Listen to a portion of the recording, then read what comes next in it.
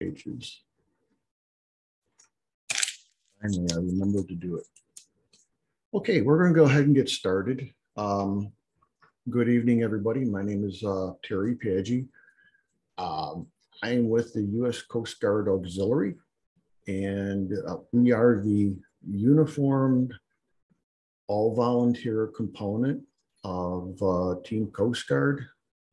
Basically, we can engage in any missions that the Coast Guard can do, with the exception of combat and law enforcement, and we don't get paid for it. So we are a very important component to them. And I will go ahead and get started here.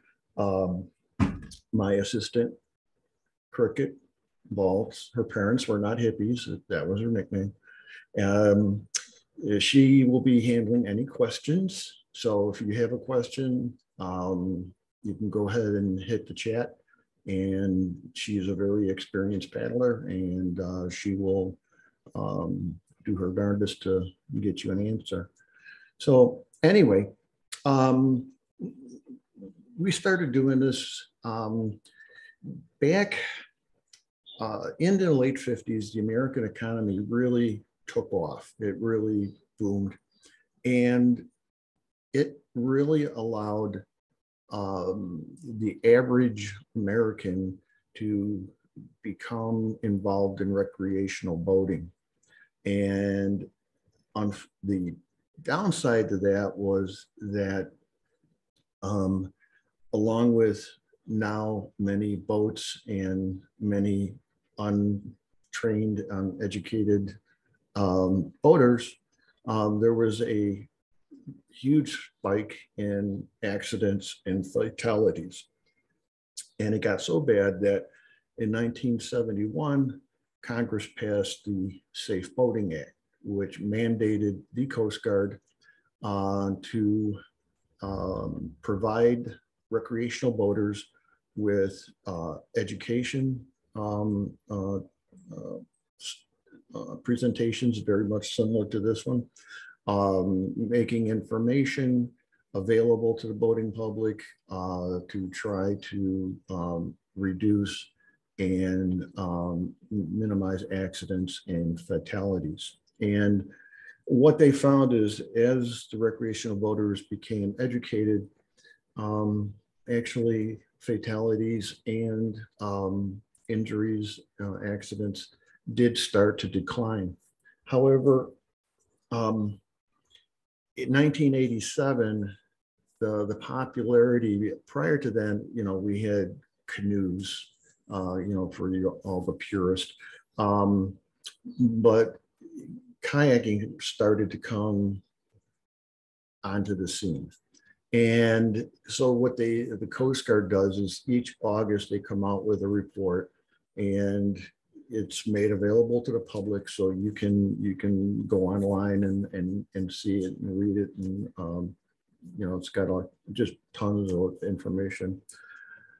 But they put paddlecraft into their own separate category. And what they found was that while deaths and injuries, accidents were from power boating was declining, the same was not, it was not the same for paddlecrafts. And we will see later in this presentation that since 1987, fatalities, with the exception of a couple of years, have been steadily climbing every year because the sport is very, very popular.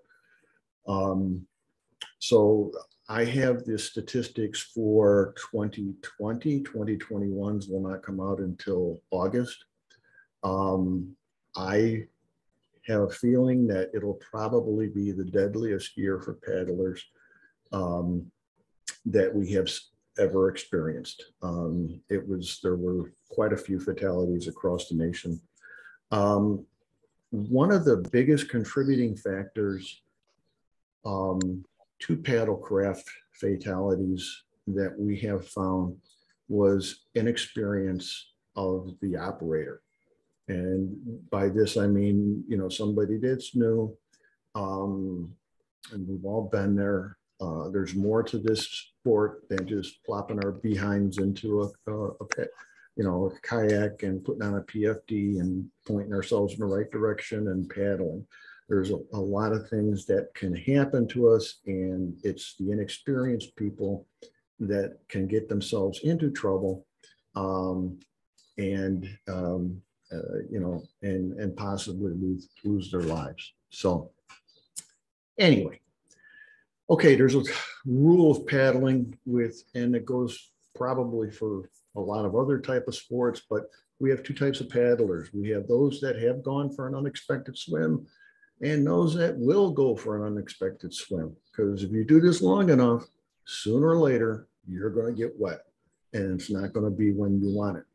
And we're hoping that at least when you sign off from here tonight, that you will walk away with some things to think about before you get out on the water and before you become involved in one of these situations, that you will have some idea of what to do. Okay. I'm on social media a lot, whether it's doing promoting these classes. Just I look out there and I see what the public's opinion is on certain things, and just about every day I see somebody that puts out, "Hello, I'm a newbie. I've never paddled before. What's the best?" And I'm going to use the word kayak, okay, because kayaks do make up probably at least 80–85% of the paddlecraft now. Stand-ups, they're popular, but and then you have your purist canoe people, but kayaks are by far the most numerous. So if I say kayak, I mean paddlecraft. It's just one of those things that sometimes you try to lump everything into one. But and so they will ask what type of kayak, and probably one of the worst things you could do on social media is ask for somebody's opinion, because you will get 100 gabillion of them. And what I could tell people is the right type of paddlecraft for you is the one that you like, you enjoy, you're going to use in a safe environment. And not all paddle, and we'll look at, kayaks especially. There's different ones for different water. Okay. There is no one size fits all. So one of the things that we see is like the touring kayak up there. It's made to go for long distances. It's made to go out onto big bodies of water. You can wear I'm going to show you a picture of a spray skirt that will go over the cockpit and keep it dry in there. And it's made to go fast. As you can see, it's fairly narrow. However, these are not meant to, you could use them on smaller lakes and then some smaller rivers, but if there's too many turns, it's too much boat for the size of, the water that you're on. Then we have the sit-ons, and then sit-ons. And one of the things with the sit-ins is because they are a little bit narrower, they are a little bit more apt to turn over. Again, they're fairly easy to get back in once you can, teach yourself the technique. Now with the sit-ons, you can see in the middle that's a tandem, one for built for two people, And we have the fishermen up on the upper right-hand corner. These are meant for slow-moving rivers. They're meant for small, enclosed, protected bodies of water. You would not want to probably take these out onto, the Great Lakes or the ocean, or like some of our bigger inland lakes, or fast-running rivers, because you are exposed. Okay, and we had an unfortunate situation a couple of years back in Lake Superior, where a family rented, they rented a tandem, and they had their 3 children with them. Everybody was wearing life jackets. They paddled. Now, this craft should not have been taken out onto Lake Superior. They didn't look at the weather. The winds kicked up, and we do know that one of the waves came over the craft and knocked one of the kids out into the water. The father then went in after. And to end it, the mother was able to swim to an island. And the next following day, the bodies of the father and 3 children were recovered. All were still in their PFDs, but they did succumb to hypothermia. So they were on a craft that should not have been out on the water that they were on. And then we have our stand-ups there in the middle. And one of the things that you may want to look at is, and especially if you have a recreational boat, these are, some people refer to them as flotation bags, flotation cells. And these would be for sit-ins that do not have a bulkhead. A lot of your more expensive high-end touring kayaks, where the hatches are, there's going to be a bulkhead, which is a nautical term for some type of wall.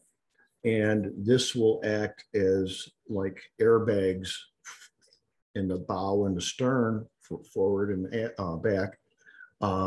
So if you do tip over your craft, you can actually get back into it, use a bilge pump to empty the water out, and you can pretty much go on your way. If you do not have a bulkhead, and there's nothing in there that will assist you in floating, these are very, very important items for you to have. Okay, this one, nothing starts a fight on Facebook quicker than politics, religion, or PFDs. However, these things, let me tell you, if people wore these all the time, there would be probably no need for me to be speaking like this. 9 out of every 10 paddlecraft fatalities are from drowning. And of those, 86% are not wearing a life jacket, or PFD, personal flotation device, as we call it. All right. They should be worn, and they should be worn correctly, meaning snugly, not open in the front. Last week, 2 weeks ago, I was on a social media site, and a woman, she goes, "I'm a believer now." And long and short, her and her son never wore life jackets. They kept them in the craft, but they never wore them. And they were on a river, and it was a lot colder than because they touched the water right near the shore, which is a little bit warmer. Plus, you're using your hands or your feet, which, because they are so exposed all the time, you don't really get a true temperature feeling from them. And they went into the water. And they come around a bend, and there was an obstruction. There was a tree there, and it actually is called a strainer. I'll show you a picture of one. She hit it, went overboard, and her paddle and life jacket went further down the river. Her son then went overboard. they couldn't believe how actually cold the water was. It was felt a lot colder now that they were in it. And that luckily they made it to shore. And they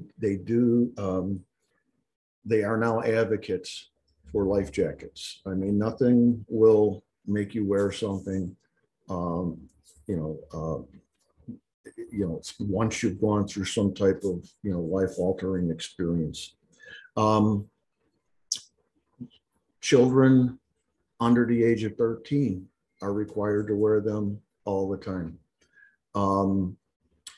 When you buy young people life jackets, and I remember growing up, my parents, we didn't have a lot of money. So, and the kids were always growing, and your parents would sometimes buy things for kids to grow into.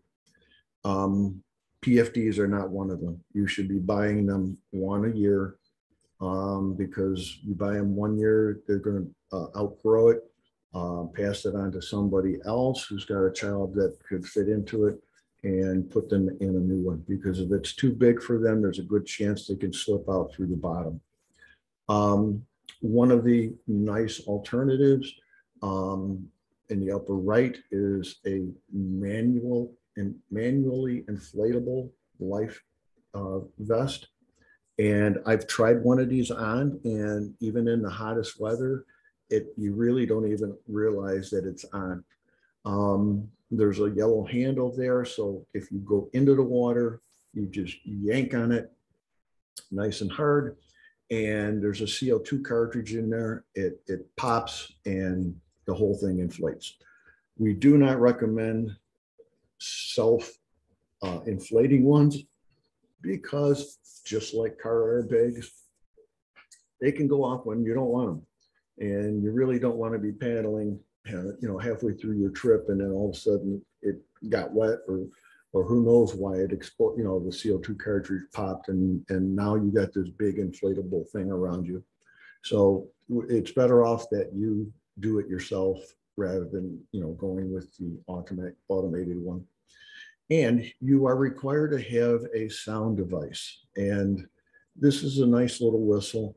You can buy them. We actually, if you ever see us, the auxiliary, I purchased several dozen myself, and we give them away when we are out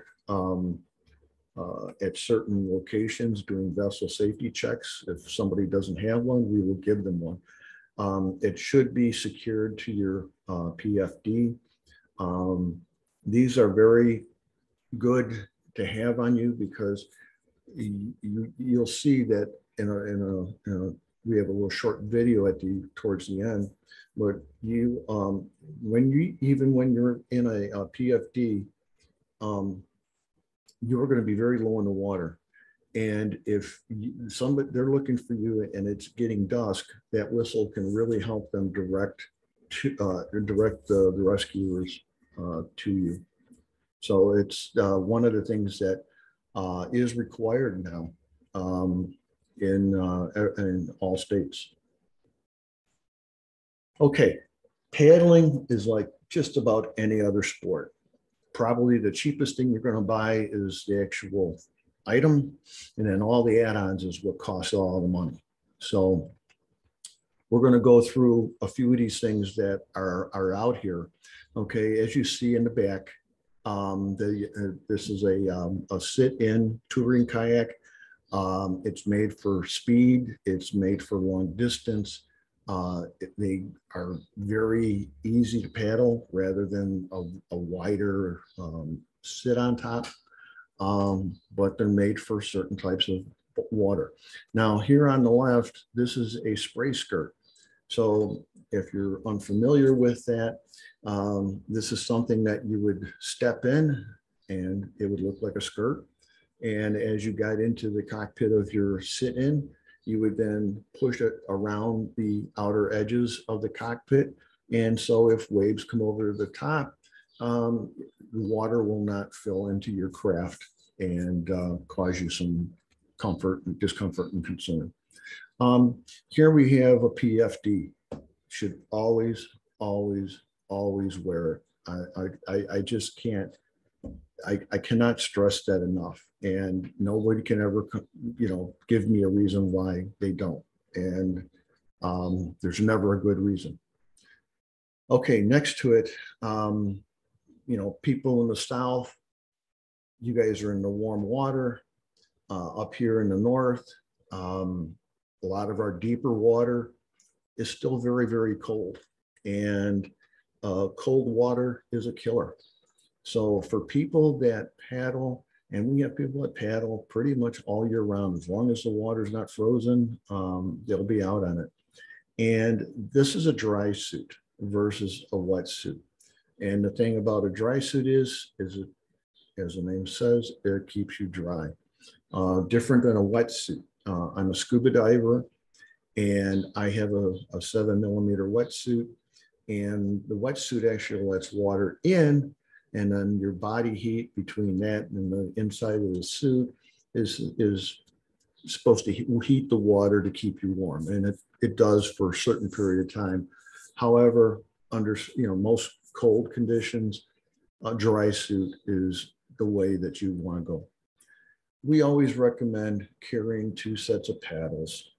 You never know when, I've seen people get into their craft and they're very near shore and they're using the blade of the paddle to kind of push themselves out, and you don't realize that you may be breaking that.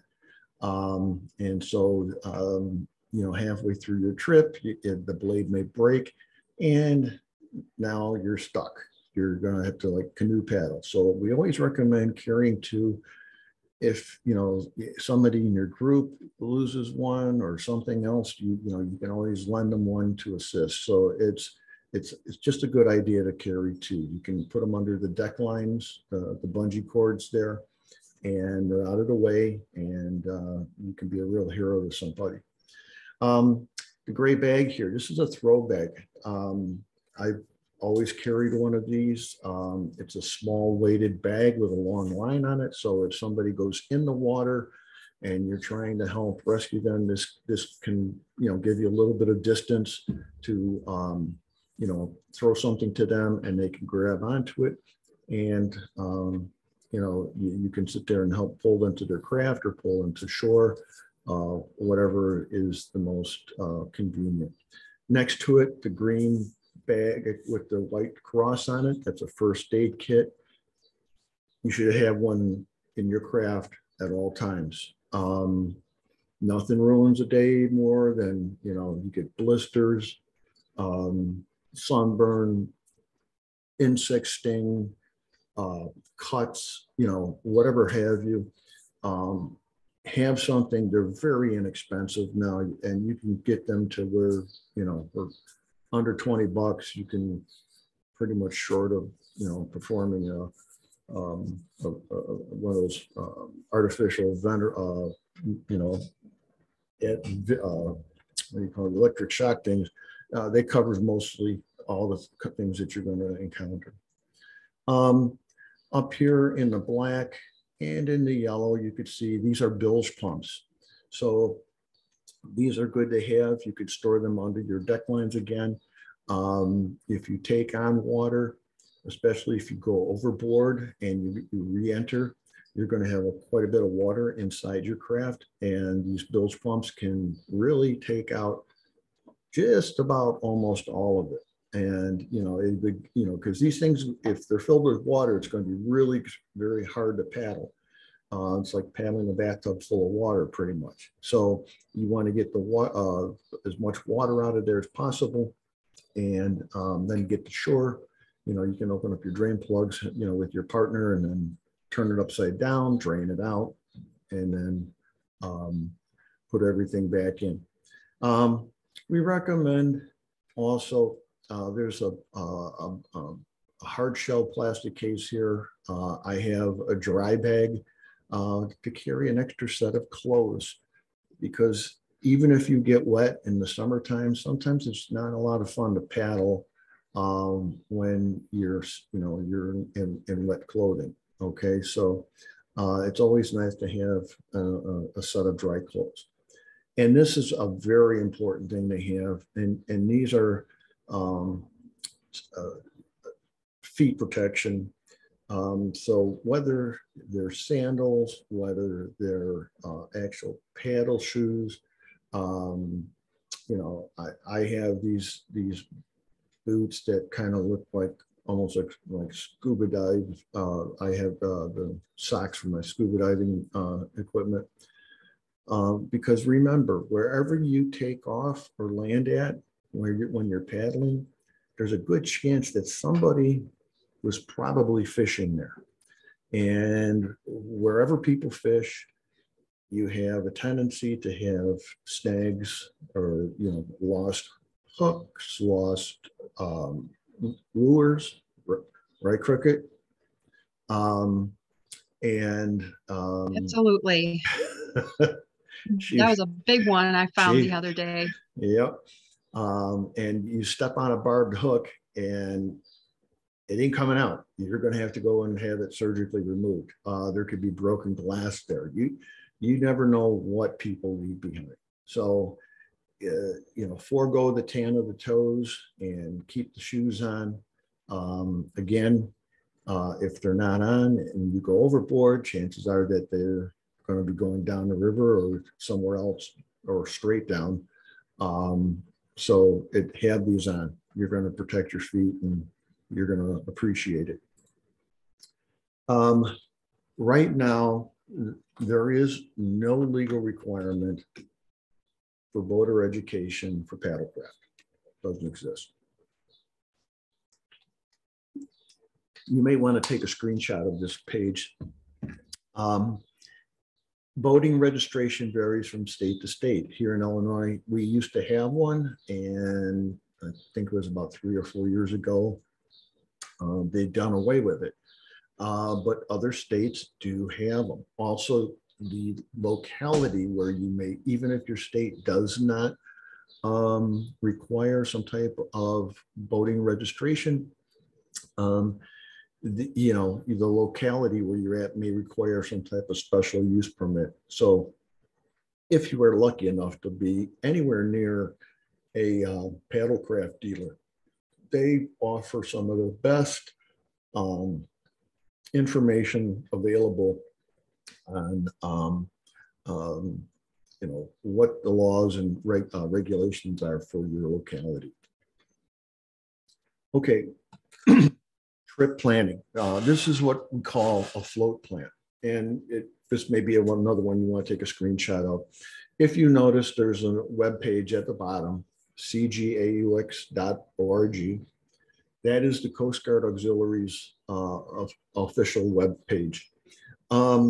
You can download a PDF of this float plan from there, print it out, and you fill it out and you leave it with somebody. And you're going to put in here, your name, your craft description, how many people are going with you, what type of equipment, where you're going to put in at, where you plan to, how long you plan to be gone, where you plan to come out at.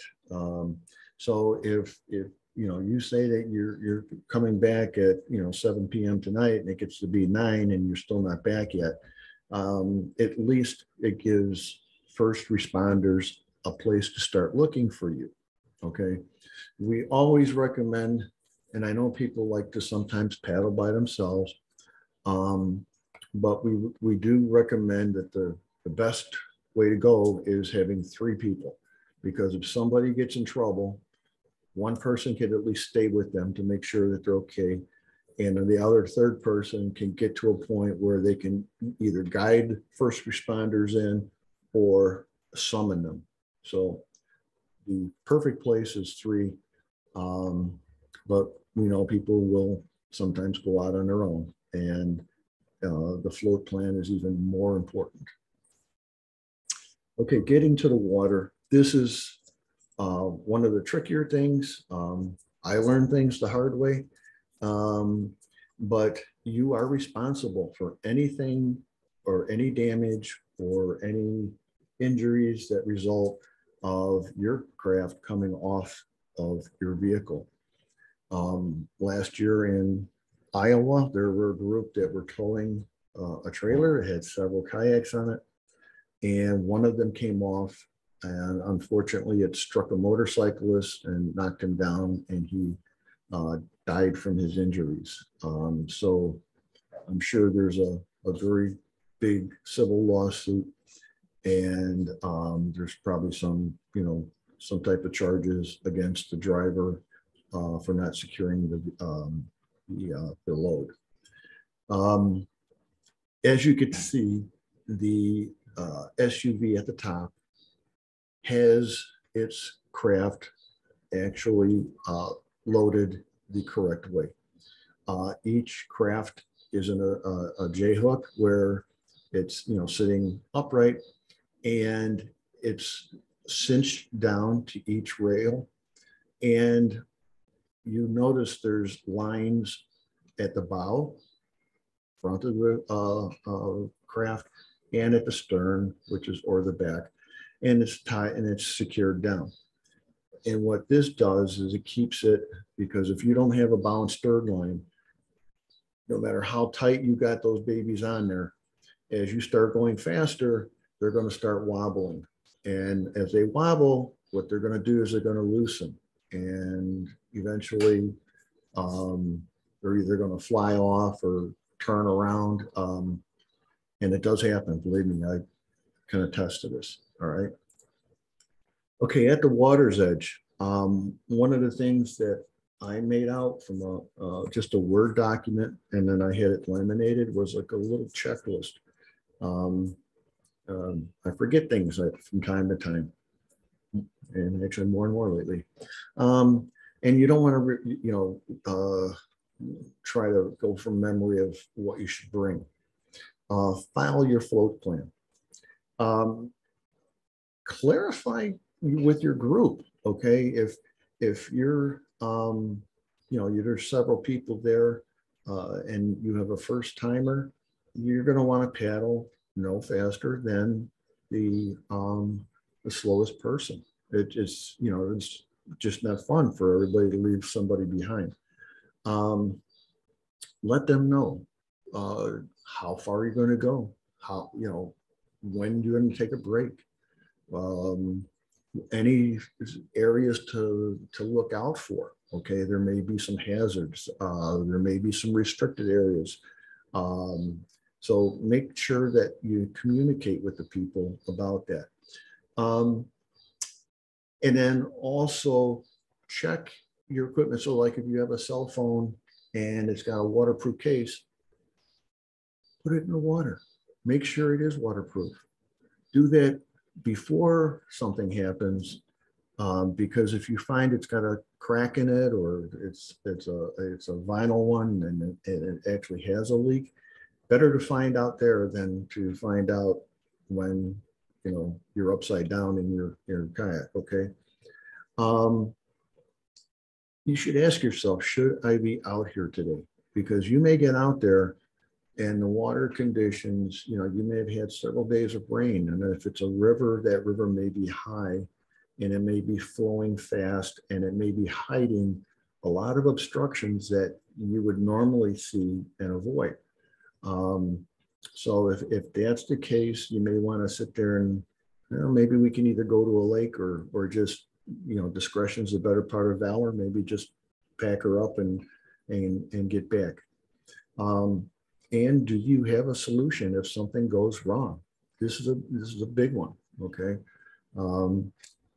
Preparing yourself for that unexpected swim.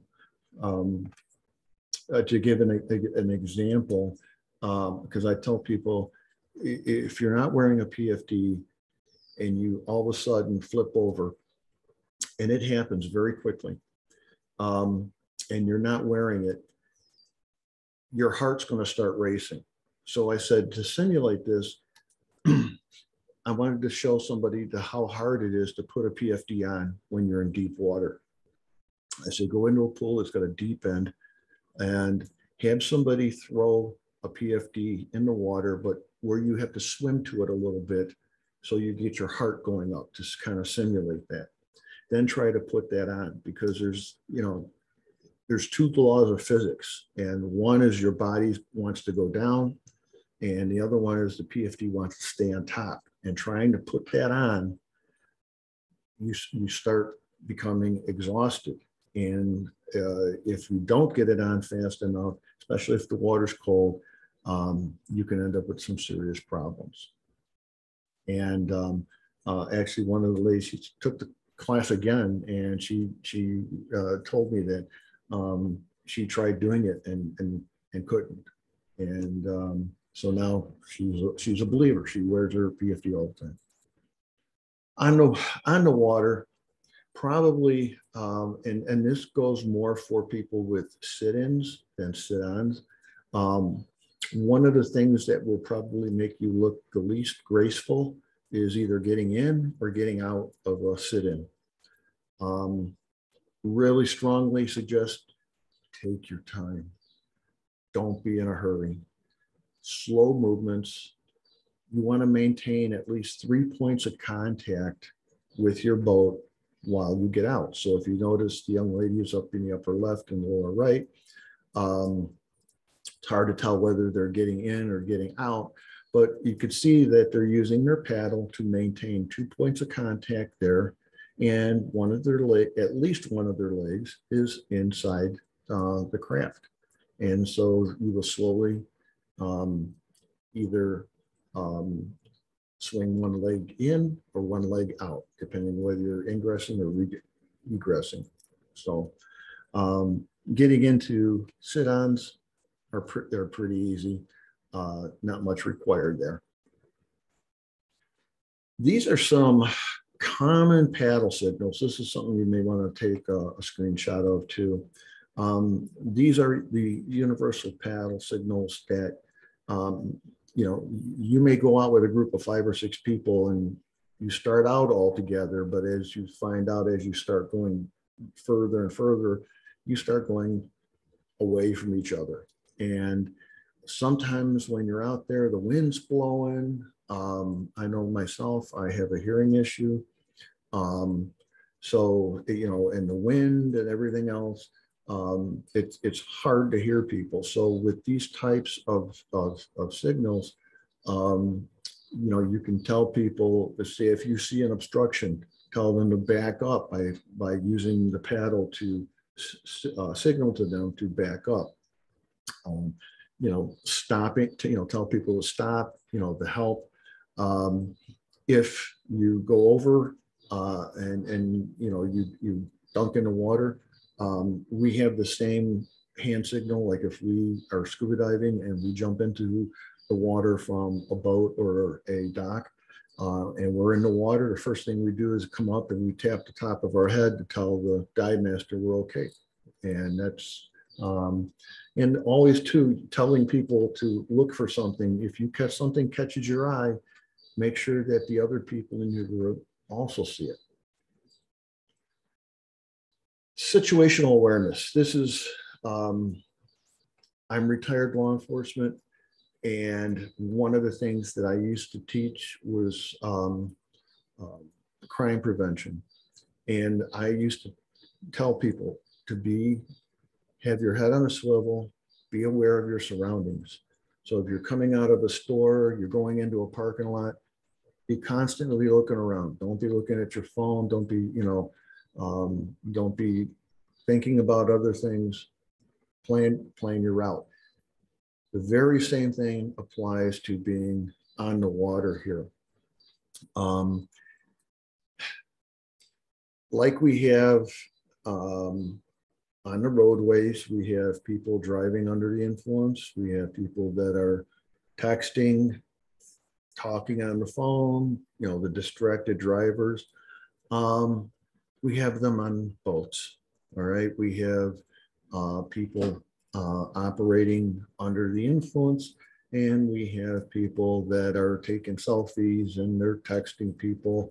And one of the contributing factors to the majority of powerboat accidents is insufficient lookouts. And that means not only the person behind the wheel, but having a second person out there looking for things. Plus, they have other things looking at working against them. You have the reflection of the sun, um, and you also, I tell people, make yourself as visible as possible. Even when I'm on my bicycle, I have lights on during the day. I dress, with the brightest colored clothing on to try to make myself as visible as possible. Can't protect yourself against everything, but you can really do things to mitigate any type of problem. So as we see the individual there, he's wearing an orange colored PFD plus some type of shirt and wearing or using a yellow colored paddle. He's doing everything that he possibly can to make himself more visible to the power boaters. I tell people, you may want to put earbuds in and listen to music. Please do not do that. You may not hear, there may be a boat or a jet ski that's bearing down on you. They may be, and even though you have the right of way, being a paddle powered craft, it's not good to be right and dead. So, you may not, if you're wearing type of headphones, you may not hear them bearing down on you. So at least you can maybe get out of their way. Learn some basic rules of navigation. Okay. I was really surprised that so many of the people at paddle had no idea of why boats have red and green lights, or why these red and green lights are on bridges, or why we have red and green buoys. These tell mariners, boaters, so green is starboard or the right-hand side. Red is port, left-hand side. So if you see a boat coming at you and it's after dark and you got your paddle lights on, you want to make sure you stay either to the left or the right of that. You don't want to go right through the center. And the same thing with the various buoys. We offer rules of navigation. There's a lot about the various different types of buoy markers in there. You can actually download off the Coast Guard Auxiliary website the PDF version of that. It's very interesting. So stand-up people, it's also, you're just a silhouette, and try to make yourself as visible as possible again. And one of the things that's going to get somebody's eye is the motion of your paddle. It's going to be dripping with water. Water has a reflective ability to it. And that'll possibly, if somebody's bearing down on you and it doesn't look like they're seeing you, try to get their attention. Again, if you see us at any of our events, we give away not only the whistles that I mentioned, but we have paddle reflectors. And these are they're like a mirror-like material, and they go on both sides of your paddle. So when you're paddling, it's like, mirrors are flashing, and it just brings a lot of attention to you. We give them away. What I suggest though is that you go to the Coast Guard Auxiliary website, and you can find, by putting in your zip code, which flotilla is closest to you.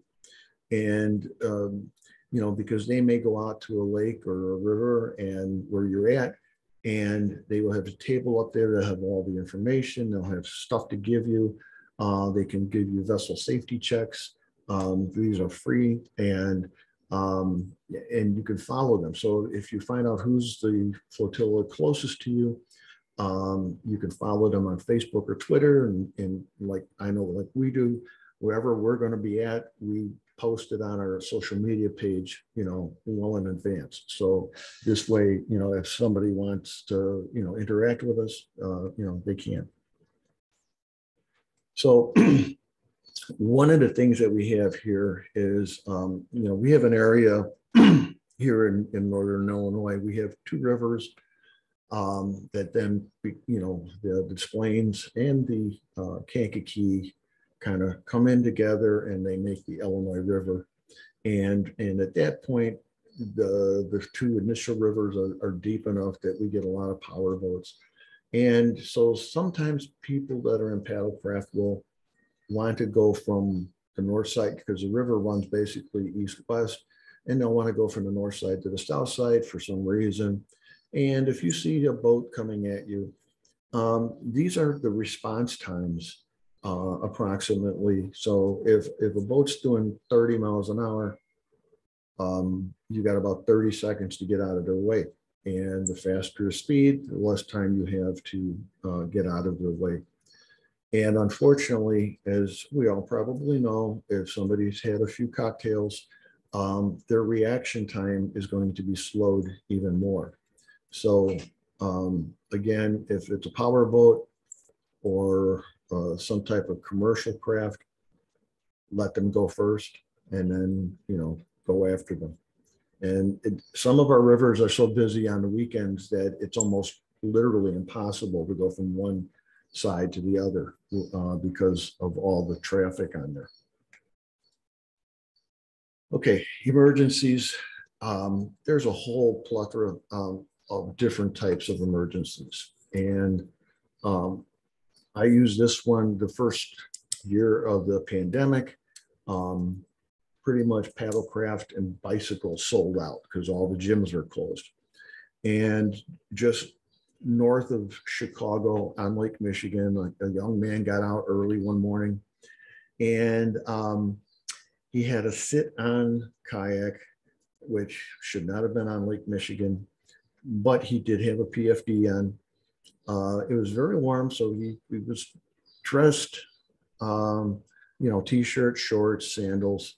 So he was dressed reasonably well. But what he didn't check was the weather. And this was the first time that he went out.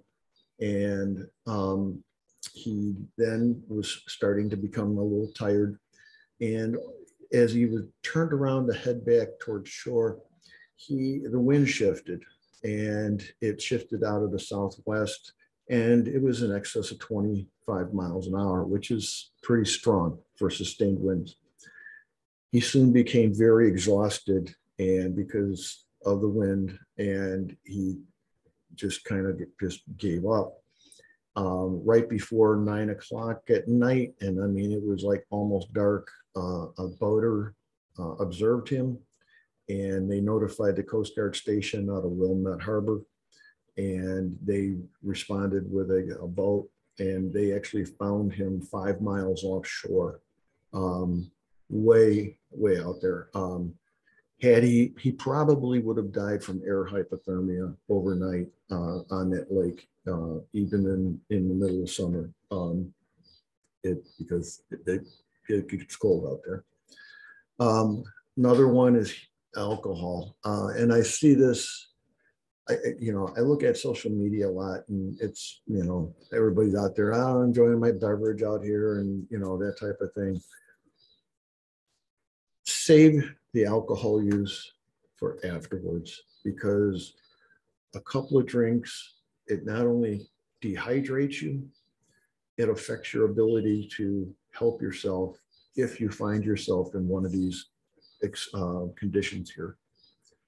And when we're talking about drugs, we're also talking about prescription medication. So if you are being prescribed some type of medication, check with your doctor, because this is a physical sport. So just like doing anything physical, check with your doctor to see if the prescriptions that you are using have any effects from the physical aspect of this.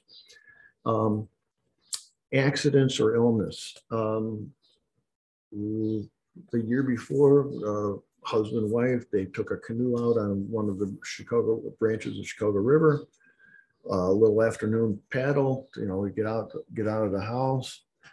They did not bring a PFD with them, and the husband, unfortunately, he had a heart attack, and he slumped over, and when he did, it tipped the whole canoe over. Wife was able to swim to shore. However, he, uh, while he had a heart attack, his actual cause of death was drowning. Had they had PFDs on, who's to say that he would not have already died of a heart attack? But, the thing is that, they had to spend almost an hour searching for him in the water before they were able to recover his body. So again, please keep the PFD on. Practice a self and team rescue. You see a photo here of people conducting a team rescue. One individual is helping this individual get back into his craft. These are things that you want to do. You don't want to do a one and done. Well, I did it one time, therefore I can do it. Newsflash, if you already haven't experienced it, Mother Nature has a very cruel sense of humor. The older we get, the harder things become. And so you want to make sure that your skills, you have the skills necessary to help yourself if the time comes. Okay, and after the problem, if there is a problem, just like having a car accident, you got to file an accident report. In Illinois, it's a minimum of $2,000 of property damage. You must file an accident report. This can be done with the Conservation Police, local sheriff's office, Coast Guard. Also, quite naturally, if there's an injury or a fatality, quite naturally, you'd be filing a report. You think $2,000, wow, that's a lot. My kayak only costs, whatever. A lot of these composite material kayaks, there's some of them out there that, we're talking $5-6 grand. So it's really not hard to, have $2,000 worth of damage. Also, just if you do have a problem, just check with your local law enforcement agency just to make sure that there are no additional rules for the locality that would require or necessitate some type of reporting. And then after your trip, hopefully you had a lot of fun and you plan to do it again. But keep learning, because it's not, again, there's so much that you are going to pick up the more you do it and you're around experienced people. And then my biggie, I'm a very staunch advocate. I mean, we get home, we're tired, and you're like, I'll clean the stuff up tomorrow. One, it's easier to do it right away. And you want to clean your craft with a non-phosphate cleaning product, one that's made for watercraft. These have no type of petroleum in them, because you may not get all that petroleum-based soap off of there. And so when you go into the water, that then goes into the water environment, and eventually, after enough boats going in and out, you are actually causing harm to the plant life and the animal life in that body of water. On the flip side, you may also, if you don't clean your watercraft as you get out, you may be transporting, say you go from one lake into another, or going from a lake into a river. There may be eggs that are attached to your craft, or there may be plant life that all of a sudden now you took from one environment, put it in another, and it becomes an invasive species and maybe wipes out plant life or animal life in there. So these are one of the things that you really want to look at. Your PFD is going to be made of some type of cloth on the outside. When I say cloth, it could be nylon, it could be whatever.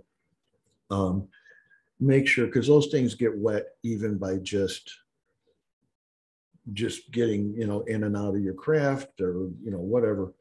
When you get home, hang them up, but do not hang them in direct sunlight, because it accelerates dry rot.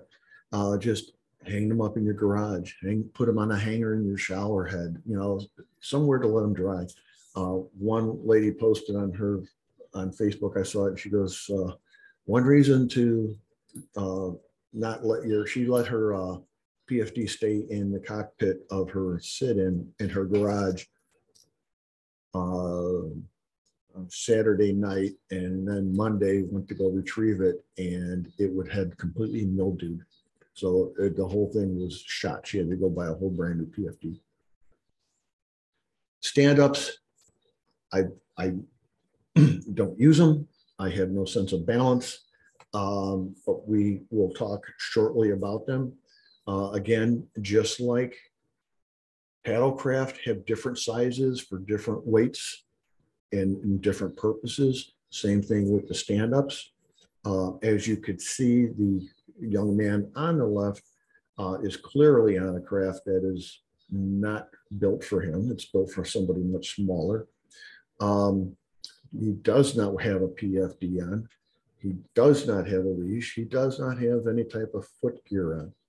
Well, the young lady there, the foot gear keeps her stable and from slipping. The leash keeps the paddle, the stand up near her if she does go for an unexpected swim. And then around her waist is a manually, because you could see the yellow handle on her right side, inflatable life jacket. So if she goes in the water, all she's got to do is reach down with the Velcro, pull it up over her head, yank on it, and she's inflated. 2020, we had 10 fatalities nationwide involving stand-ups. Every one of them, all 10 of them, they were not wearing PFDs. These are the safety tips for stand-ups, and they pretty much mirror any type of safety, you know, what we refer to for all type of paddle crafts. Okay, you know, wear your life jacket, have some swimming ability. Okay, and you know, I mean, I swam in high school. I was a helicopter crewman in the military, both active and reserve. And, you know, we constantly were training for going down in water. And then after that, my swimming experience was pretty limited to swimming off the back of a boat or a dock or a pool. And when I became certified as a diver, the diving school required us to do 15 laps nonstop. And I almost died after 3. And it took me, I finally passed at the end of the class, after I passed everything else, I was able to bring myself back up to, you know, being able to swim 15 laps nonstop. Know how to tow another person. You may be going with an individual, and this could be in a kayak, this could be anything. I carry a tow rope with me, and, you know, somebody may develop some type of shoulder problem where they can't paddle, and you may be the one that, you know, here, secure this to your craft, and then I will tow you back to shore. So always, you know, go out there, do the right thing, and be safe. Kayak fishing, this is another very, very big popular sport. Again, you know, making it safe for yourself, making sure you're seen, making sure that you're not wearing any type of wading equipment, and make sure that if you do go overboard, you're dealing with fishing line, fishing hooks, and all these can play parts with not being able to get back in the water. So again, it's very extremely important that a PFD be worn at all times, because you go overboard, you may not get a second chance to get it. And again, the safety tips, are almost identical to all other paddle craft. They added here, you know, we have cold water, hypothermia, and then we have hot weather, hyperthermia. You know, this is heat stroke and heat exhaustion. So again, you can take a screenshot of this. These are very common sense things. And knowing your limits, that's a big one. A lot of people get out there right away and want to, you know, take on the world, and it's a sport that you want to build yourself up to. Okay, these are something that we again give away wherever we are at.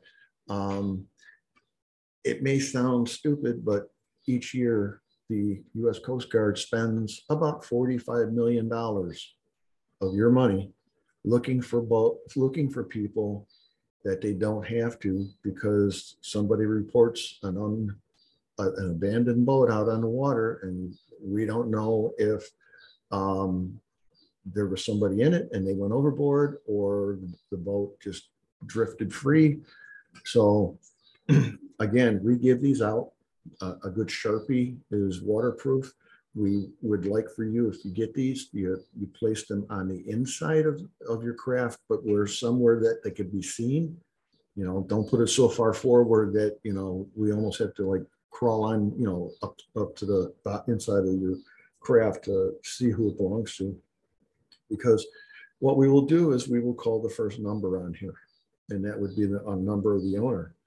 And if the owner answers, and we can say, hey, we got your boat here, and it's like, oh man, it must have come loose, or somebody must have taken it, and well, come out here and pick her up. That's great. But if we call that number and nobody answers, and we call another number and the person answers and says, well, they left me a float plan saying they were on the Illinois River paddling today. Okay, now we have a problem. Now it's a search and rescue, and we need to marshal the troops.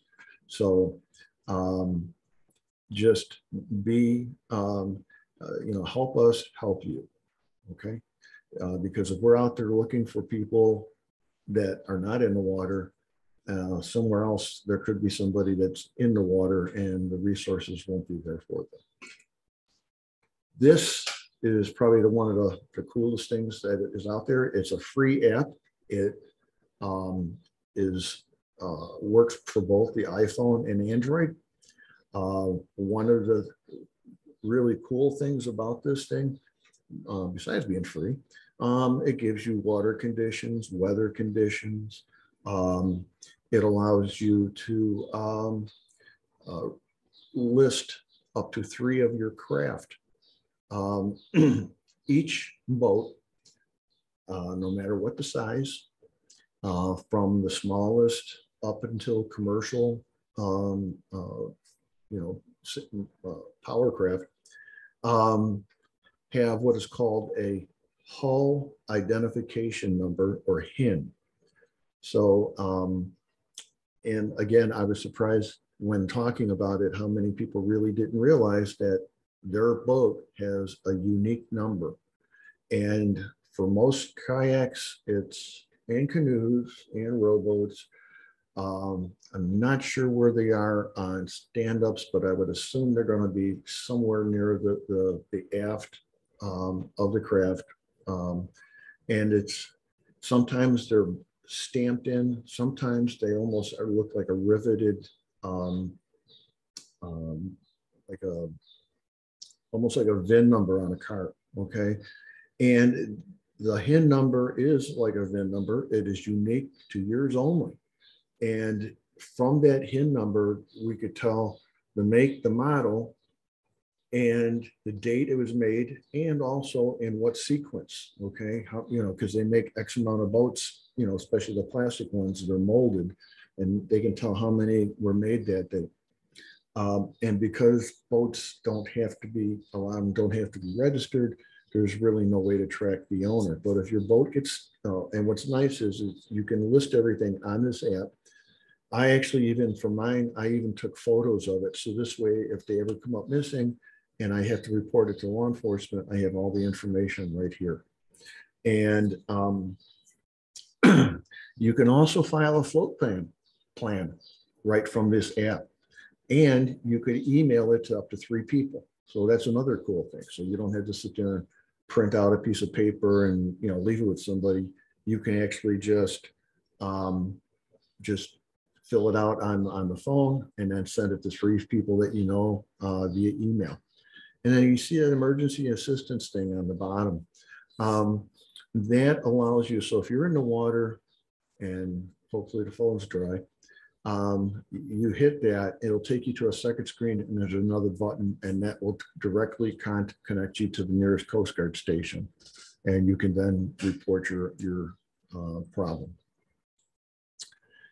This kind of gives you an idea of how paddling is just exploding, okay? And this tells you why we are probably seeing more and more people dying each year as they're out on the water.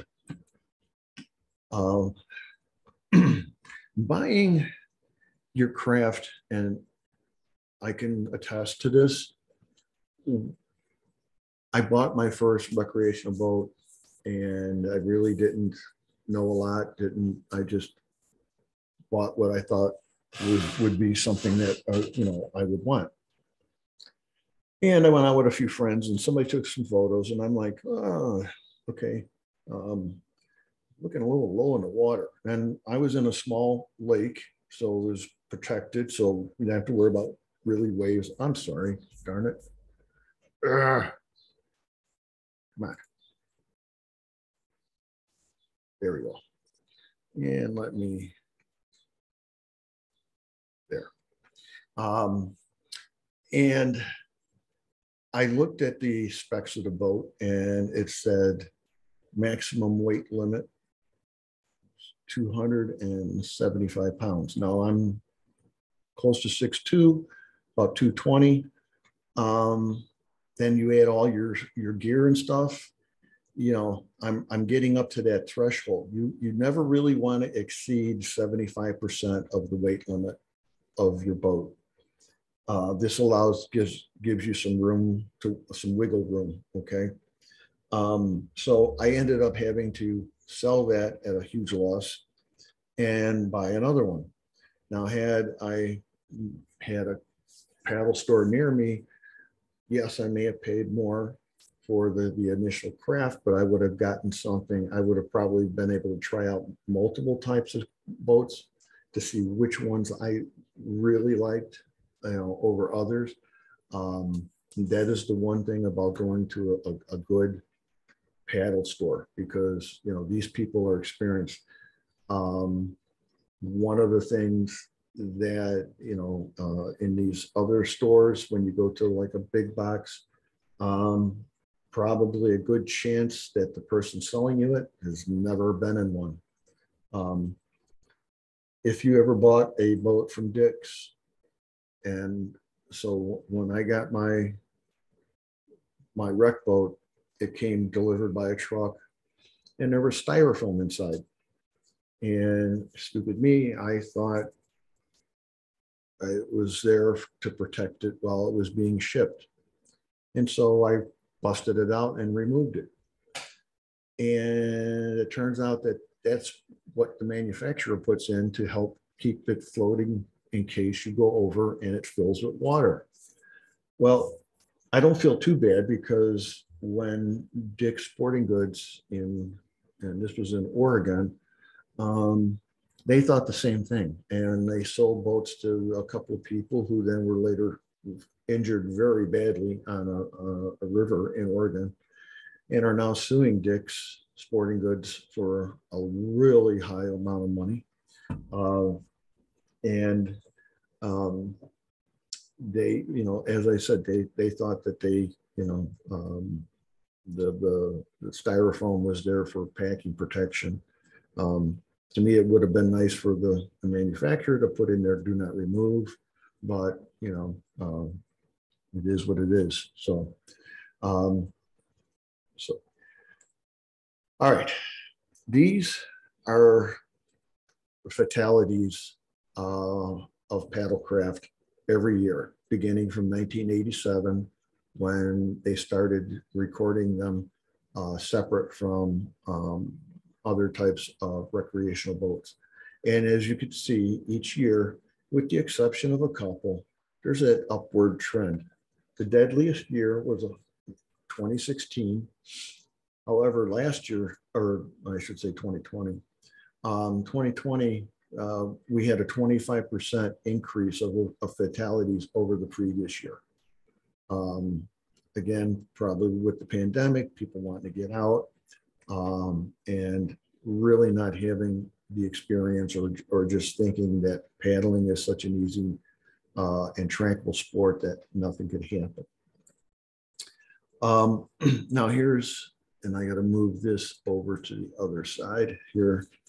Now the green line here, these represent stand-ups. The maroon are canoes and red are kayaks. And again, kayaks being the most numerous of all paddlecraft, you're going to see more of them. And these are, at the bottom line, these are the ages of the victims, of these various fatal accidents.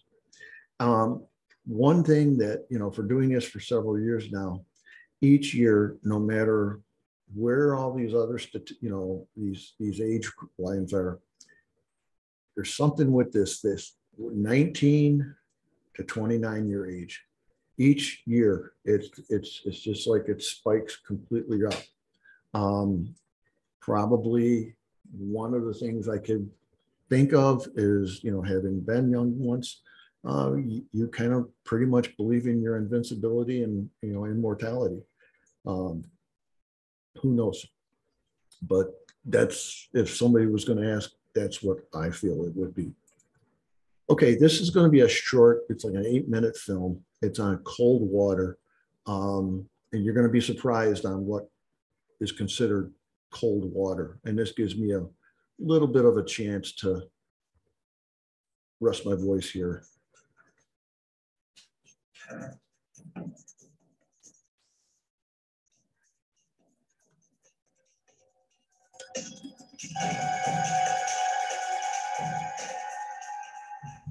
Hi, fellow paddlers. I'm Moulton Avery, founder and director of the National Center for Cold Water Safety. This video will show you why falling into cold water without the protection of a wetsuit or dry suit is an extremely dangerous situation, and also why cold shock, swimming failure, and incapacitation frequently result in rapid drowning, even for people who are considered good swimmers. Cold water is a lethal environment, but it's so well camouflaged that you can stand right next to it and see absolutely nothing dangerous, just a sparkling invitation to get out on the water and have some fun. Cold water sets a perfect trap for any paddler who doesn't take it seriously.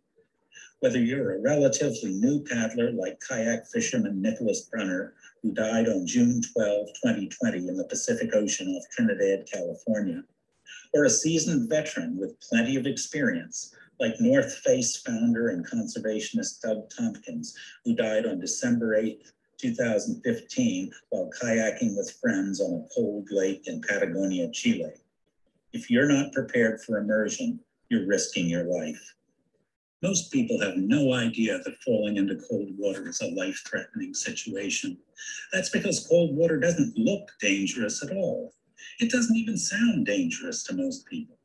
If you say 50 Fahrenheit or 10 Celsius water to someone, they mentally compare it to 50 Fahrenheit air, which doesn't sound very cold. But there's a huge difference between the way that air and water feel. Because water is much denser than air, it feels much colder, and it conducts heat away from your skin much faster than air does.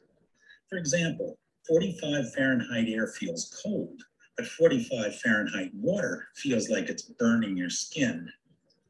As soon as cold water touches a large area of your body, like your chest, for example, it triggers cold shock, a life-threatening reaction that causes you to completely lose control of your breathing. Suddenly, you're gasping and hyperventilating, you can't hold your breath, and you feel like you're suffocating. Regular clothing offers almost no protection when you fall into cold water because it doesn't keep the water away from your skin. When you're neck deep in cold water, even in flat, calm conditions, and with the added buoyancy of a Type 3 life jacket, the kind that most paddlers wear, your nose is only 3 inches above the water. And if your breathing is out of control, if you're gasping and hyperventilating, you have a perfect recipe for inhaling water and suddenly drowning. And that danger is even greater if the water's rough and waves are splashing your face. Many people who've heard about cold shock think it involves just a gasp. But this isn't an ordinary gasp, the kind you'd have if someone startled you. Cold shock gasps are full lung inflations. It's like suddenly taking a huge breath of air that totally fills your lungs. And this usually happens multiple times in a row, one gasp after another, and it's totally out of your control. If your mouth happens to be underwater when you gasp, you're going to drown. That's how fast it can happen. Cold shock also causes swimming failure, and if you're not wearing a life jacket, you have almost no chance of surviving. Accident reports of people briefly struggling in cold water before suddenly drowning are very common.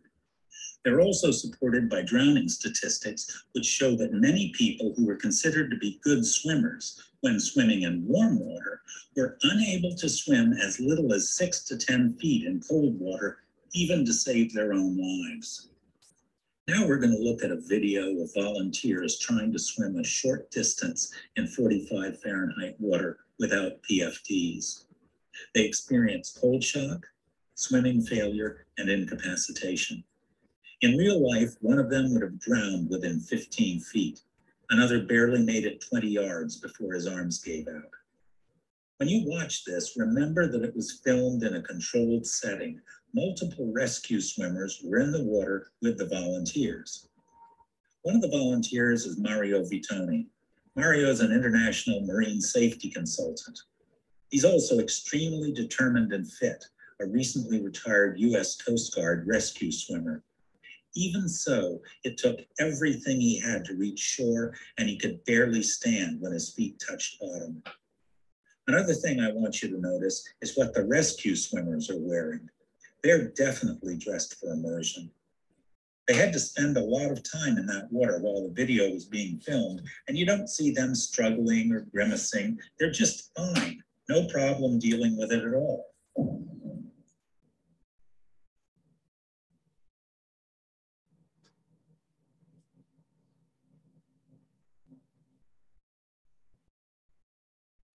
You can't breathe.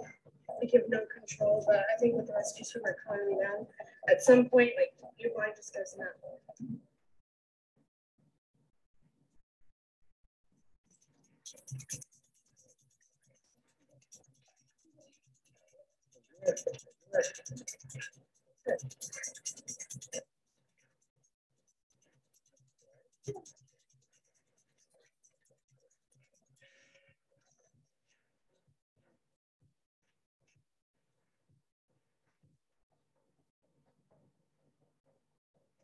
If the rescue swimmer hadn't been there, what do you think would have happened? I probably would have panicked. And then what?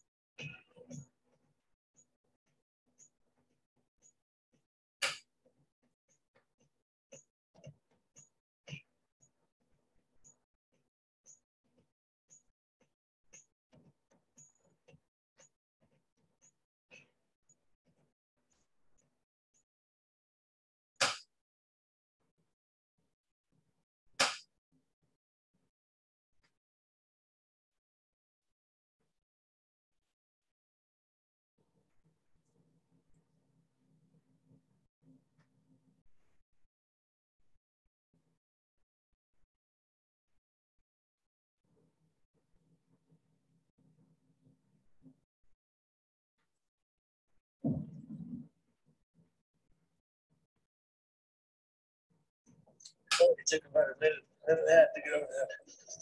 Hyperventilating, the skin started to show up from cold to little number. And then burning kind of pain. That's what I was going to go there. I thought I didn't think I'd be able to stand up.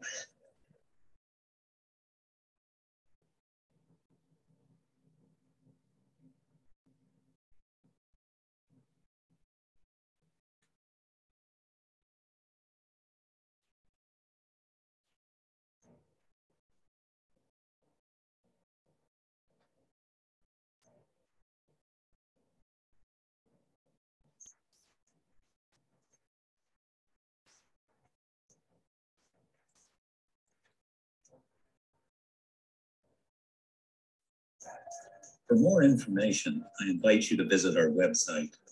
That's where you'll find the 5 golden rules of cold water safety, a set of guidelines that we developed after analyzing hundreds of close calls and fatalities.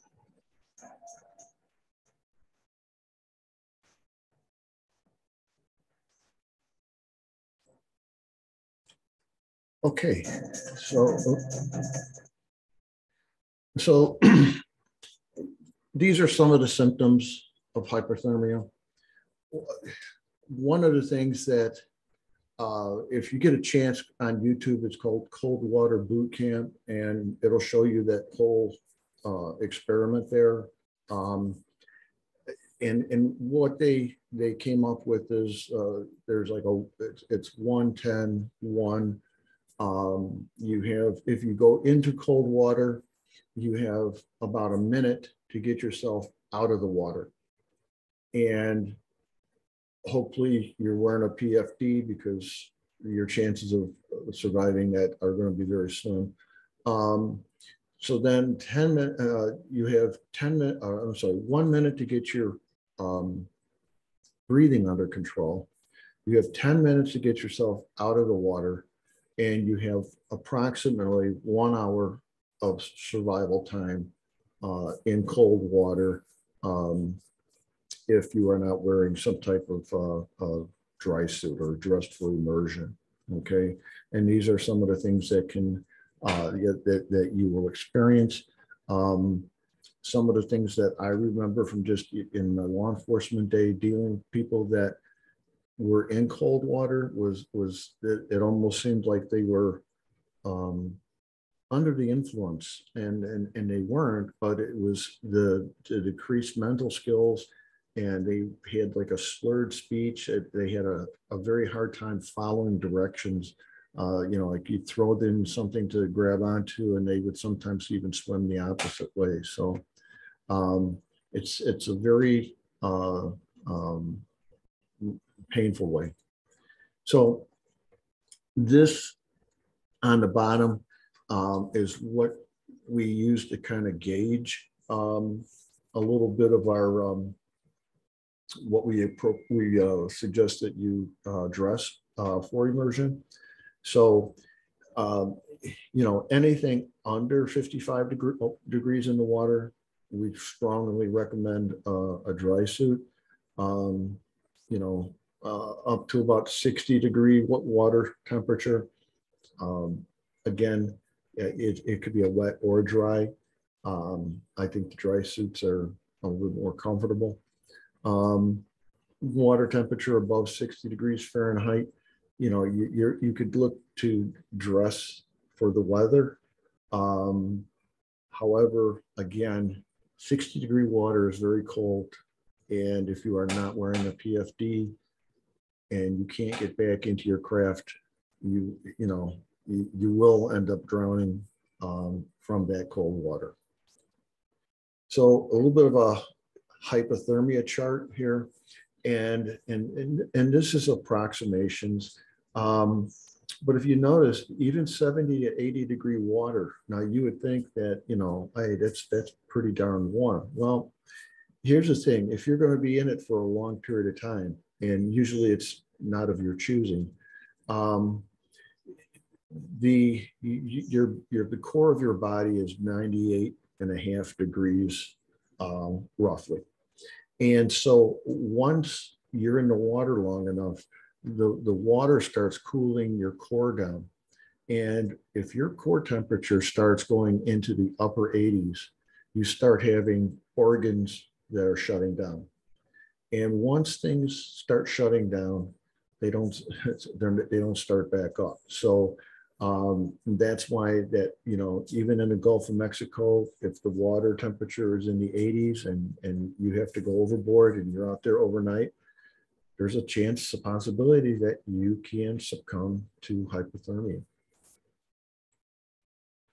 And if you do fall out of your boat and you're having a hard time getting back in, one of the things that you want to do is try to keep as much of your body out of the water as possible. Because as you know, you heard Moulton say, you know, water removes body heat faster than air. We suggest that you swim only if you're pretty close to land, because don't forget, exertion uses up body heat. And stay with the boat.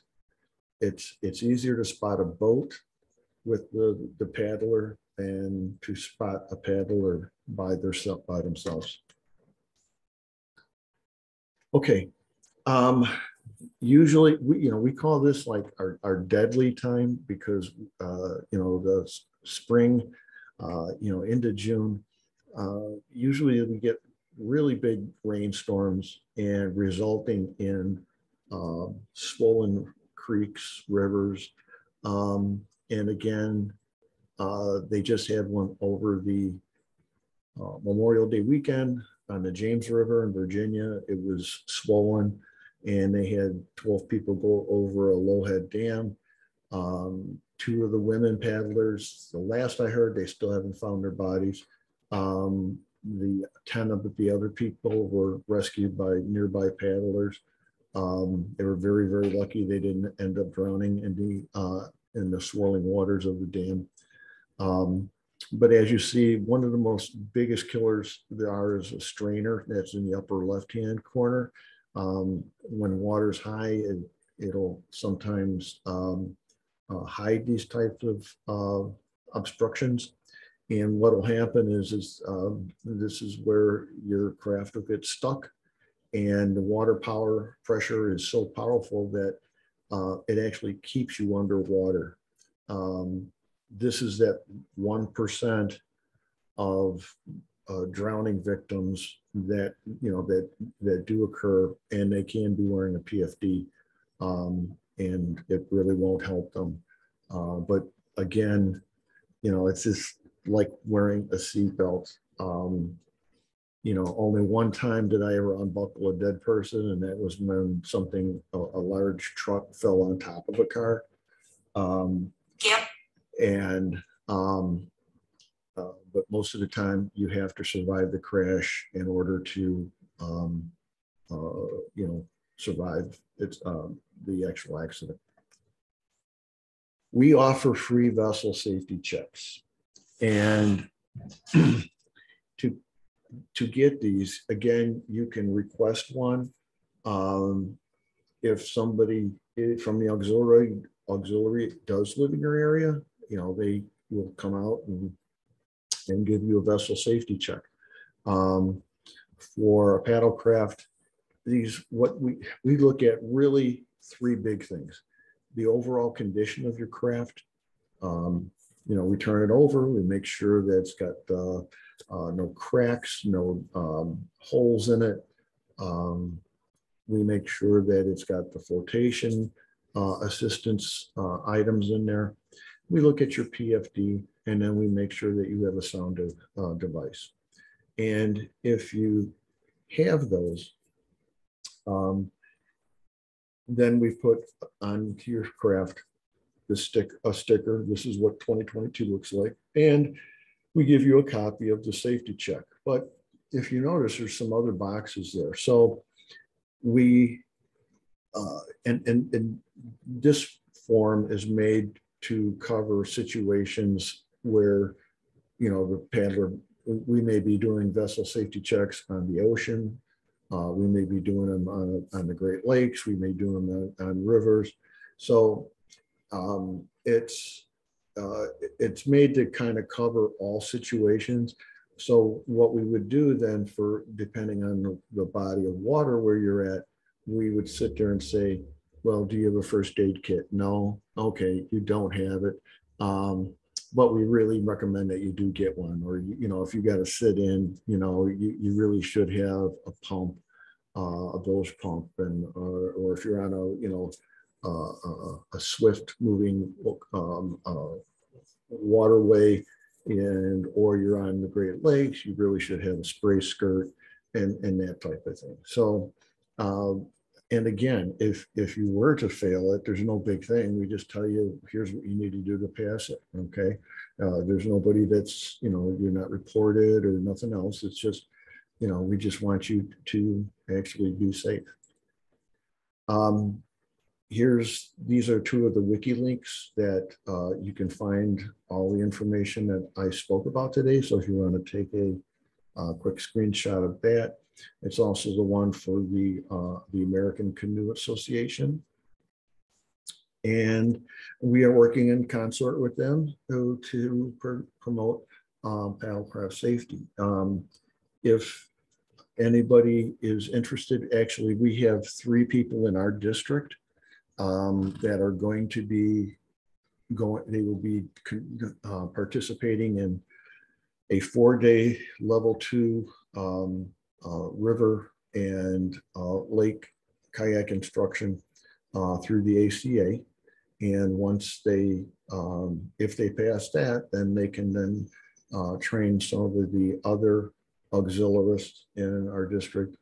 And we are hoping it probably will not be this year, but we are hoping that for next year, you will be seeing, at least in our district, which is 9 West. So we cover pretty much from Green Bay, Wisconsin, over to Madison.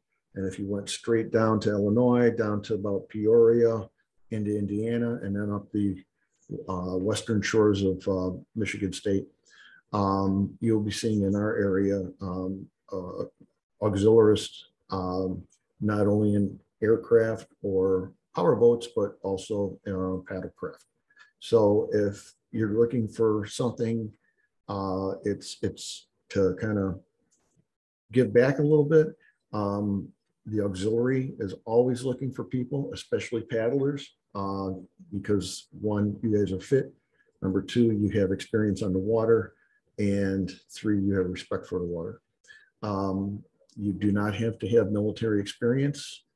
You have to be at least 17 years of age, no felony convictions. We have no upward age limit. So, if you're in your 80s or 70s, if you want to just come out and volunteer, there's a wide variety of things that, that we do. I'm involved in public affairs. Cricket, she's involved in vessel exams and program visitation, where she goes out to different places and puts out little informational stands and stuff like that. And some people get involved in cooking. Some people get involved. It's a lot of things, boat operations, marine safety. I mean, radio watches at Coast Guard stations. It's a really fun experience. Okay, it's very enjoyable, and we don't get paid, and I still do it. So I mean, it's a lot of fun. So if I see there probably were a lot of questions.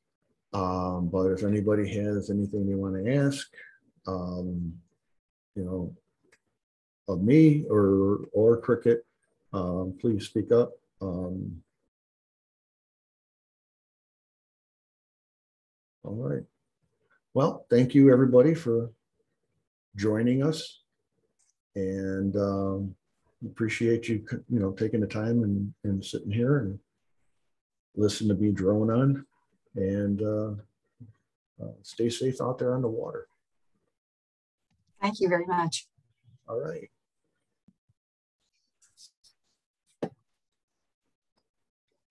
Thank you. It was wonderful and very informative. Thank you very much.